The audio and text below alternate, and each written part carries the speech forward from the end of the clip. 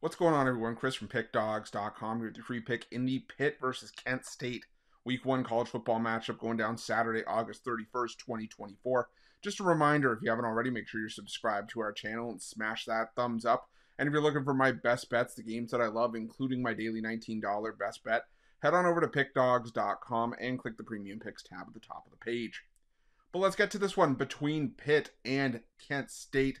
Both these teams had disappointing years last year, but Pitt might have had the more disappointing season, considering where this team has been in recent years. I mean, under Pat Narduzzi, they had some solid seasons, a bunch of winning campaigns. They had a winning season in the previous 4 years before last year's 3-9 overall record, a 2-6 mark in ACC conference play, and now the quarterback situation in Pitt is not great for Narduzzi. I mean, he's got Nate Yarnell coming back. He was behind Christian Veilleux and Phil Jurkovich, but obviously Jurkovich not there. Veilleux, he left. He transferred out of the program, so it looks like it's going to be Nate Yarnell, the Alabama transfer. Eli Holstein's in the mix as well. Whoever does get the starting gig, and it looks like it's going to be a quarterback by committee approach, at least for the first game, see who's doing better, but they're gonna have options to throw to.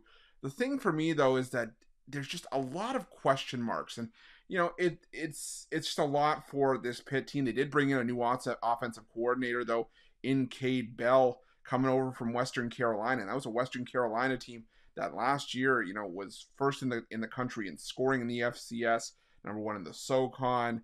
They were first in the conference and third in the country in passing. So this is a team that can air it out. But the thing is that it's still, a new coaching change, a new coaching staff that these players are going to have to get used to.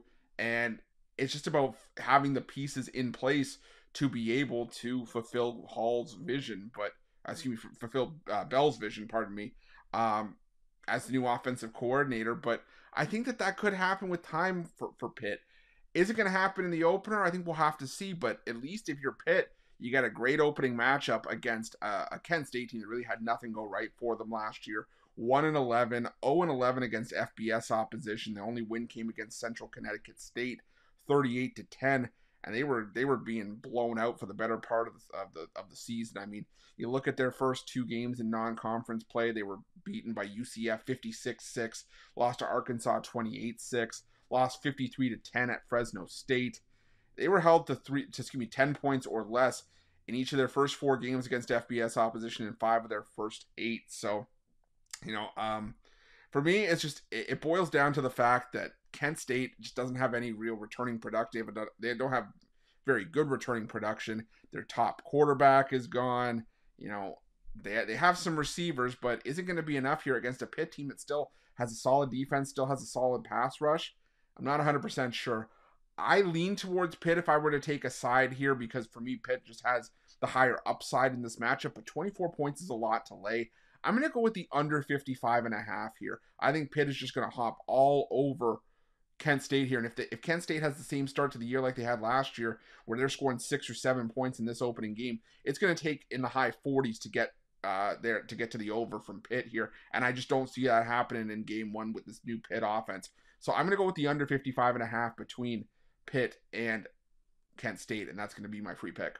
But just a reminder, if you haven't already, make sure you're subscribed to our channel and smash that thumbs up. And if you're looking for my best bets, you can find those at Pick Dawgz Premium. While you're at Pick Dawgz, check out our betting tools. They're 100% free. They're the best betting tools in the business, and tools that you want to make sure that you have in your back pocket when you're making your best bets for the day's action.